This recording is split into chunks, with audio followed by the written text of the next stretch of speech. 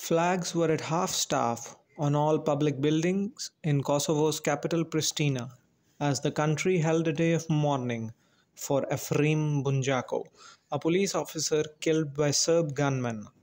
The attack happened in the north of the country, where most members of Kosovo's ethnic Serb minority live.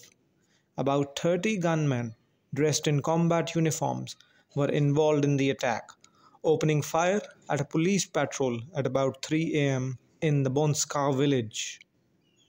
The assailants had in their possession an armored vehicle which they used to break down the gates of the monastery where the officer had barricaded himself. The militants then besieged the Orthodox monastery until evening hours, killing the officer and injuring another. This is considered one of the worst confrontations since Kosovo declared its independence in 2008. Pristina accused the Serbian government of supporting the armed assailants, while Belgrade denied the accusations, characterizing the incident as Serbs protesting against the Kosovo government. Ethnic tensions in a region marred with ethnic violence in the past are on the rise again.